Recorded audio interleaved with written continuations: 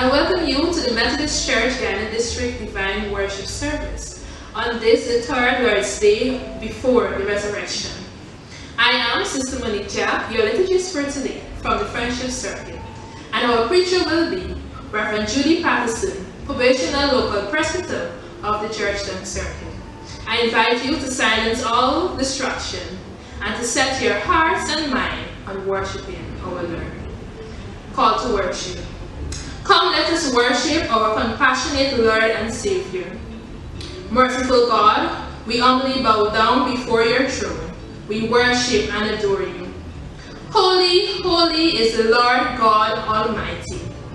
His steadfast love is from everlasting to everlasting. The Lord reigns. Let the earth rejoice. Our God reigns. We shall be glad and wait for his word.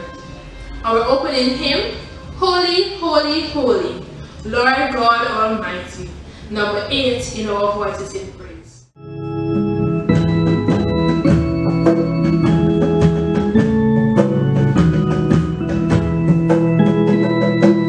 Holy,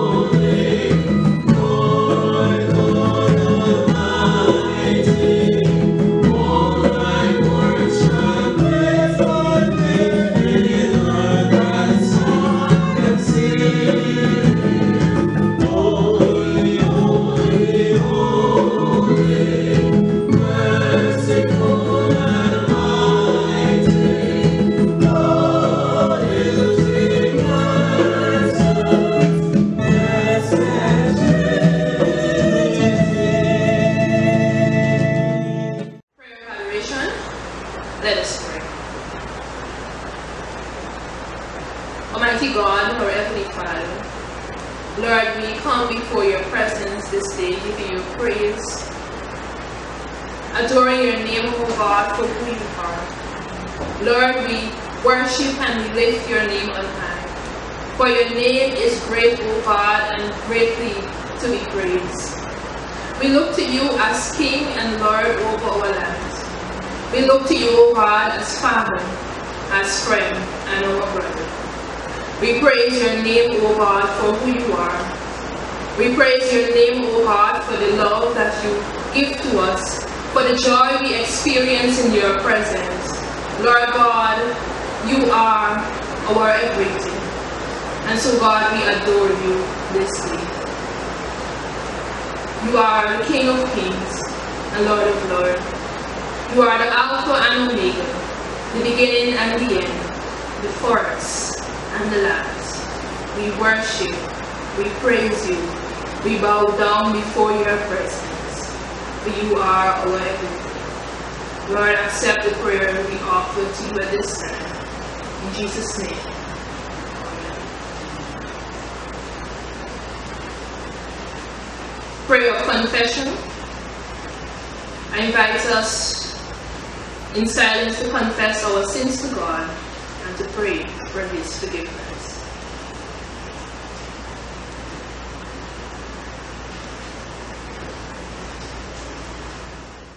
Loving God, we rejoice in your presence today because you have looked upon us, your unworthy sons and daughters, with favor and are present to forgive, to cleanse, to renew, to bless, and to strengthen. We have benefited from your patience and persevering love towards us. Today we acknowledge that we owe you nothing less than our very lives. Forgive us for forgetting this. Forgive us, O God, for our folly, our lack of love, our failure to be and to do what you require of us. For your Son's sake, be merciful and forgive us. Amen. Sisters and brothers, hear good news.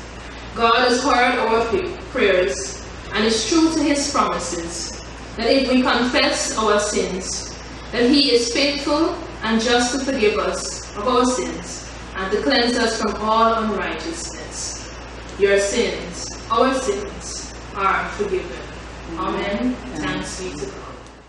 Prayer of thanksgiving. Join me in singing of the song, Thanks, Thanks. We give you thanks.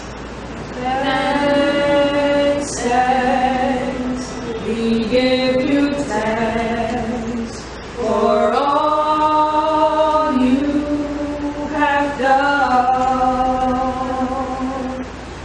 We are so blessed, our souls have found rest. Oh Lord, we give you thanks. Almighty God, we thank you for your love expressed in Jesus Christ, through whom we have been made your sons and daughters. We thank you that through Jesus you have shown us how to love you and to love others. May we always display true love in what we say and do, thereby living lives that are pleasing to you. In Jesus' name we pray. Amen. We sing the hymn, My Song is Love on You. 89 in all voices in praise. My song is love on Lord, my Savior's love to me, love to the loveless shore that they might love me. Oh, am I, that for my sake, my Lord should take the flesh and die. He came from his blessed throne, salvation to bestow, but men be strange and unknown, for Christ would know. But oh, my friend indeed,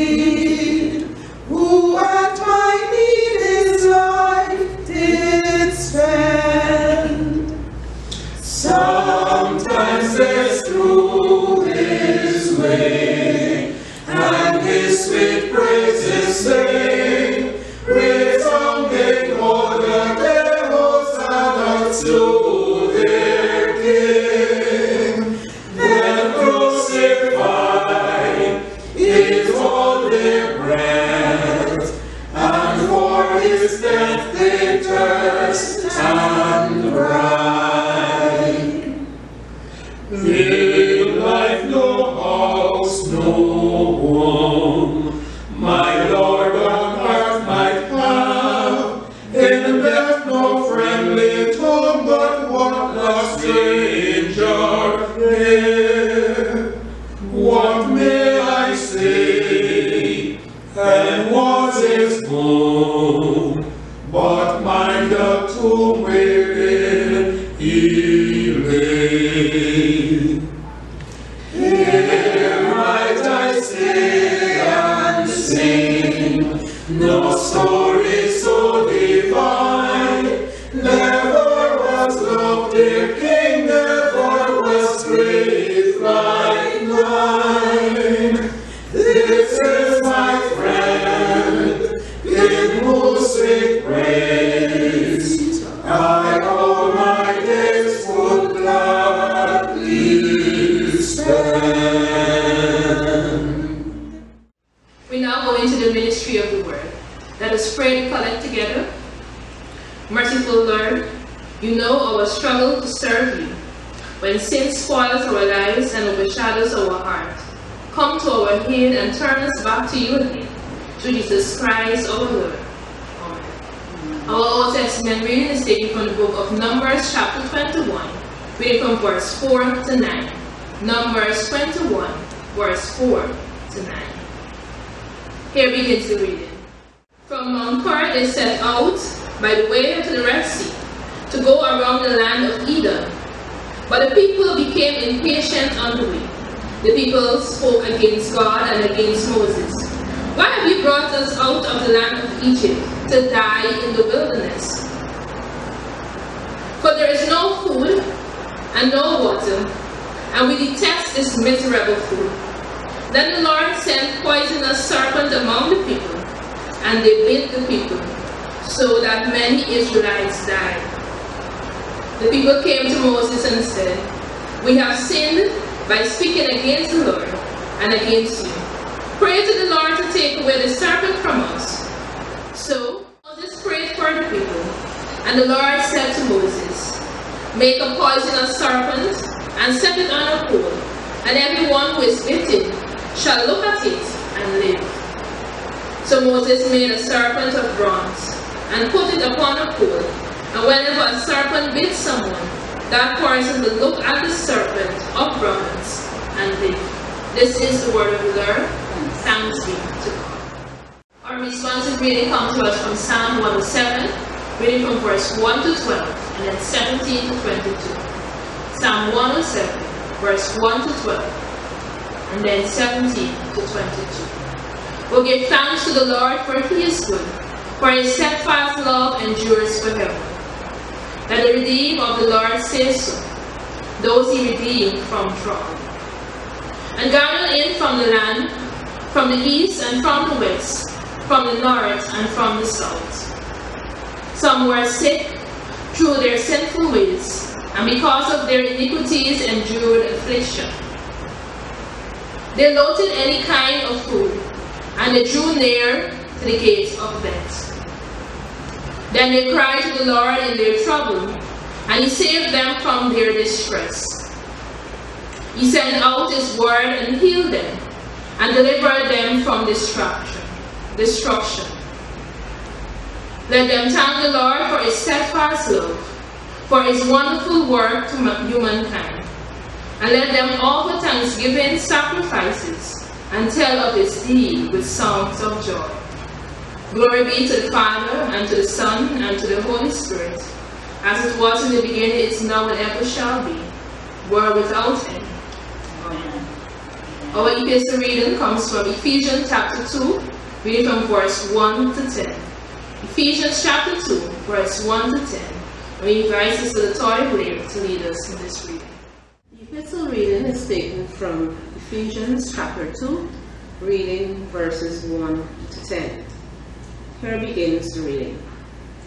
You were dead through the trespasses and sins in which you once lived, following the course of this world, following the ruler of the power of the air, the spirit that is now at work among those who are disobedient. All of us once lived among them in the passions of our flesh, following the desires of flesh and senses, and we were by nature children of wrath, like everyone else. But God, who is rich in mercy, out of the great love with which he loved us, even when we were dead through our trespasses, made us alive together with Christ.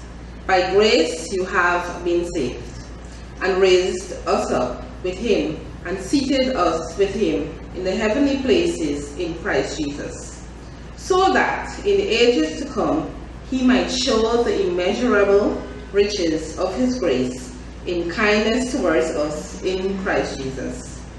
For by grace you have been saved through faith, and this is not your own doing, it is the gift of God, not the result of works, so that no one may boast, for we are what he has made us, created in Christ Jesus for good works, which God prepared beforehand to be our way of life. This is the word of the Lord. Thanks be to God. Join me in the singing of the hymn, Come Sinners to the Gospel Feast, 165 in our Voices in Praise. After which we invite our preacher for today, Rev'd Judy, Patterson, probational local persecutor, to lead us in the gospel reading, which will be followed by the sermon.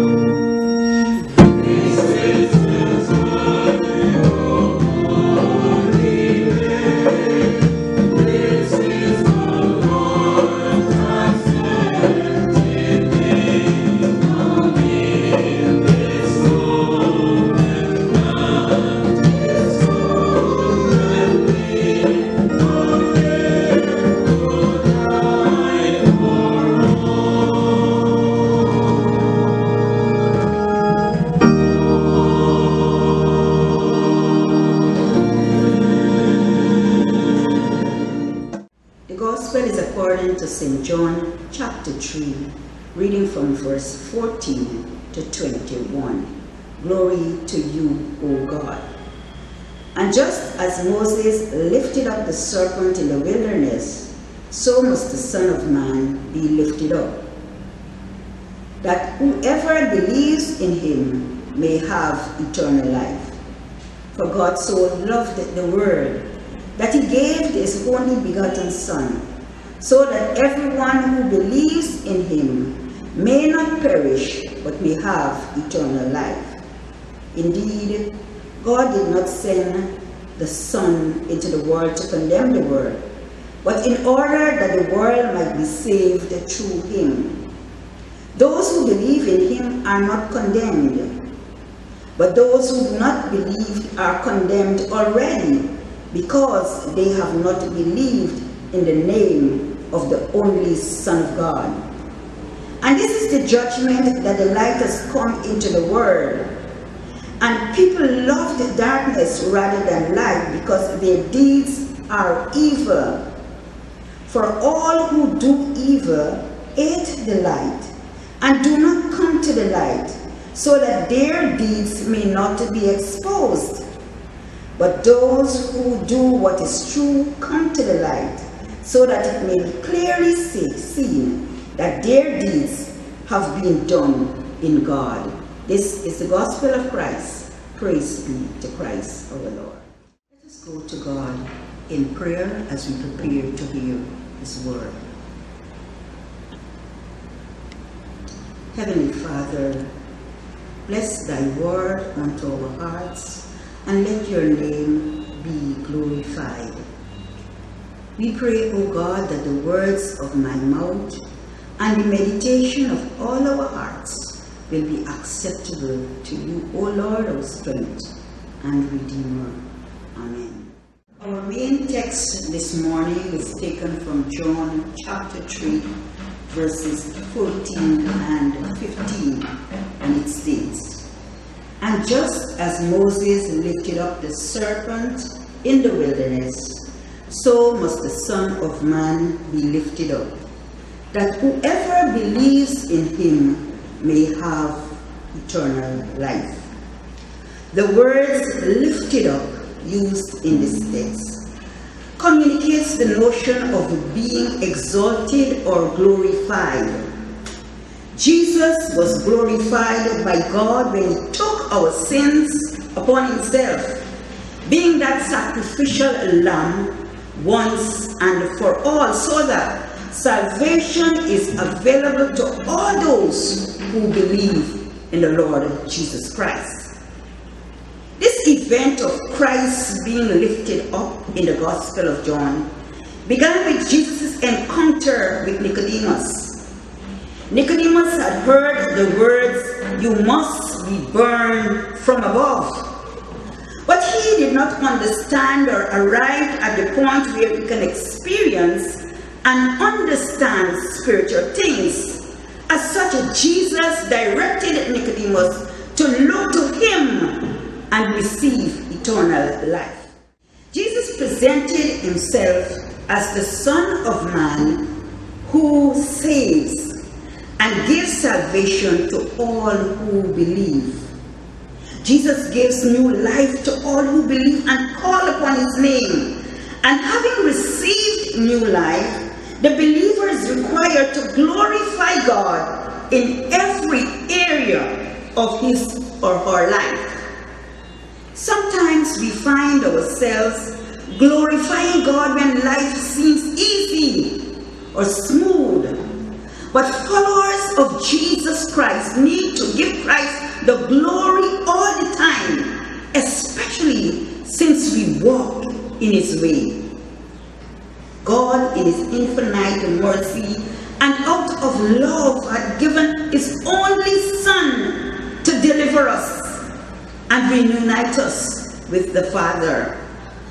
This gospel lesson relates to our Old Testament lesson read earlier, where we read that God instructed Moses to mount a bronze serpent on a pole, and those who looked upon it received deliverance or healing. That's Numbers chapter 21, verses 4 to 9. In John's text, Jesus Christ, the Son of Man, is likened to that of the serpent on the pole. Thus, Jesus became our sin on the cross. The sin we've inherited, the sin we have committed, and the sins we will commit, all of it on the cross in the person of Jesus Christ. The scripture declares, for our sake he made him to be sin who knew no sin, so that in him we might become righteousness of God. Therefore, this act of Christ's death, resurrection, and ascension provides those who believe on Jesus Christ reasons to glorify God in all spheres of their lives. Believers can shout and sing, victory is mine. Amen. The writer showed that the eternal life offered by God in Jesus includes the unending presence of God in and through all circumstances of the believer's life. Firstly, I say to you all, the good news of the gospel is that sacrifice of Jesus' death. It's bridged this separation between us and God. We learned that 3 days after his death, Jesus rose boldly, coming alive again in the physical resurrection. Jesus' sacrifice made it possible for us to receive salvation. The hymn writer declared, come sinners to the gospel feast. Let every soul be Jesus' guest. You need not one be left behind, for God had bidden all mankind. Sent by my Lord, on you I call. The invitation is to all. Come all the world, come sinners thou. All things in Christ are ready now. Jesus bids all to come to him today. Where are you? Are you outside of his fold? Believe on the Lord Jesus Christ and you will be saved, you and your household. This is stated in Acts chapter 16:31. Secondly, followers of Jesus exhibit the fruit of good works. As we glorify Jesus Christ in all areas of our lives, thus we commit to him our time, our talent, our treasures, and God promises that he will reward us. For we are what he has made us, created in Christ Jesus for good works, which God prepared beforehand to be our way of life. Ephesians chapter 2:10. Our good works are necessary expression of gratitude to God for his expression of love in Jesus Christ. We exercise our gratitude by availing ourselves to the means of grace, which includes our prayer and fasting, studying his word, presenting ourselves at the Lord's table for Holy Communion, as well as displaying our love for God and all humankind, thus demonstrating that we are lifting up the name of Jesus. Glorifying God will enable us to expand the kingdom of God. Believers make Jesus visible by our deliberate proclamation of the gospel, sharing of our testimonies, or witnessing for him. In John chapter 12, verse 32 states, and I, when I am lifted up from the earth, will draw all people to myself. God desires all people to come to know him personally and to disciple others so that his kingdom can expand and more persons be saved. A story was told of a young man who, walking aimlessly, came upon a church, and he decided to step in. There were few persons inside, but the preacher's words were clear. He heard just these few words: "Look to Jesus and live." You may think you are nothing, but look to Jesus. He will make you something. Having heard those few words, the young man was touched. As such, he invited Christ in his life, and from then on went on testifying about the goodness of God. A simple message proclaimed. What is your testimony of Jesus, and how are you lifting up the name of Jesus? Jesus uses various persons to proclaim his name, and he wants to use you. As we continue to journey through life in this Lenten season, and we continue to reflect on Jesus' journey to the cross where he was lifted up and glorified, let us continually be reminded that he is no longer on that cross, but dwells among us and continues to work in and through us. Jesus was the sacrificial lamb, slain once and for all. As such, we need no other. Jesus is to be exalted through us as we continually preach and proclaim the good news that though we were yet sinners, he died for us, making him known through our testimonies, our actions, our words, reflecting and demonstrating that indeed Christ lives in us. Today, I urge you, let us put aside all other gods. Let us come into his presence and magnify the Lord. Magnify and exalt the name of Jesus together. In the name of the Father, and of the Son, and of the Holy Spirit. Amen.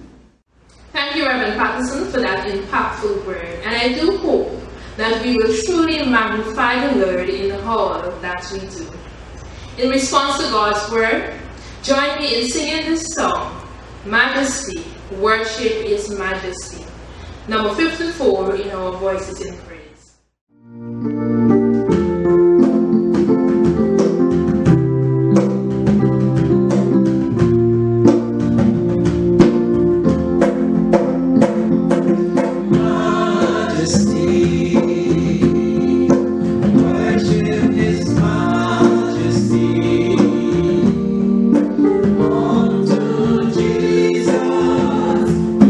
Glory, honor, and praise.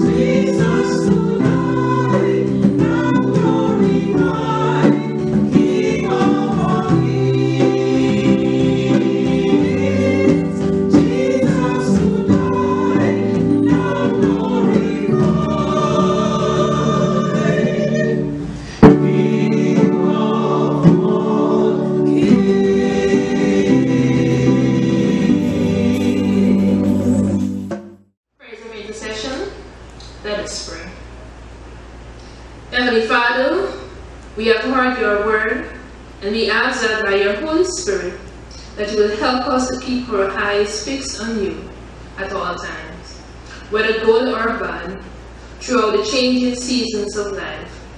Lord, you know the things that make our hearts feel heavy, encumbered by a load of care, the issues of life that cause us to go through our Christian walk with anxiety and depression, which at times can cause us to turn from your ways. Father, enable us to continually trust you as we choose to learn from you. Lord, in your mercy, hear our prayers. We pray for our church and the MCCA. Dear God, we pray for our officers and members of the connection. We bring before you the bishop and all other officers of the MCCA, the bishops of all 8 districts, our ministers, preachers, pastors, and all others serving in this part of your vineyard. Pour out your Holy Spirit upon them and grant them wisdom as they serve during this difficult period. Lord, in your mercy, hear our prayers. We pray for our country, Guyana.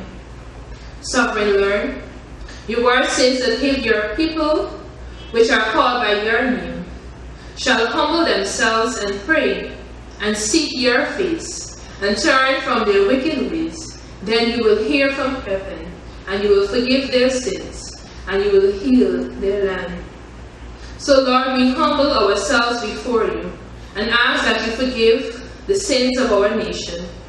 Many times we worship our own gods that we have created, God of wood and of stone, of sex, drug, perversion, and lies. The poor go hungry, the orphan and the widow are not cared for. Have mercy on us and blot out our transgression. Loving God, enable our leaders to have hearts of love and care for all people. Watch over our nation and stir up all people for good work. Providing God, you have enabled our access to the vaccine against the coronavirus.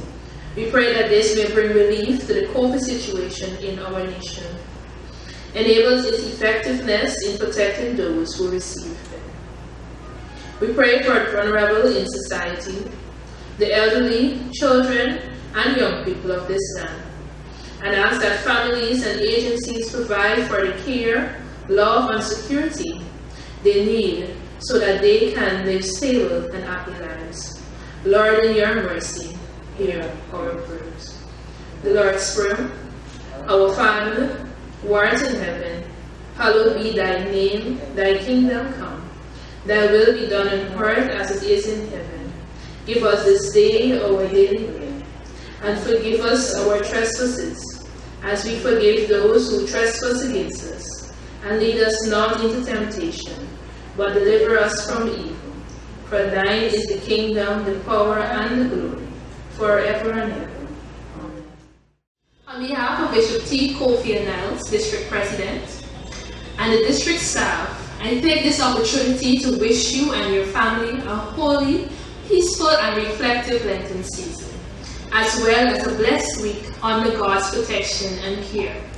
We thank you for joining us from your various locations, here as well as overseas. We give God thanks for those who are celebrating birthdays, wedding anniversaries, and other special milestones during this week. May God's richest blessing continue to rest upon you, and in all things give thanks. Please do join us this afternoon for a church school via Zoom in your various circuits. Bible studies continue on Wednesday via Zoom at 17:30 hours. Continue to pray for and with each other as we ask God's intervention in our time of need. Our closing hymn, Praise Him, Jesus, our blessed Redeemer, number 55 in our Voices in Praise.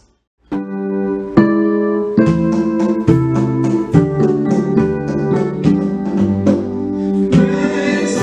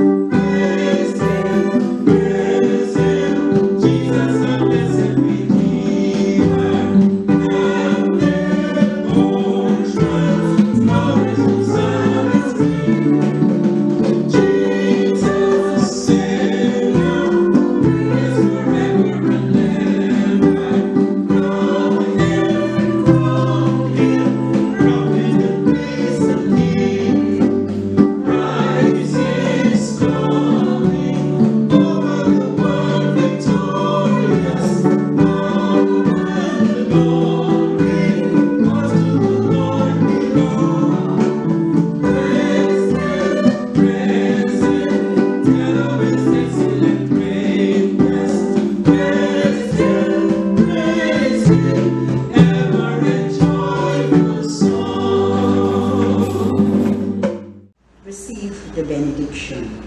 Go forth, lifting up the name of Jesus, telling the good news of salvation, that his love is available to all who call on him, and that we can hope in him who keeps us from falling.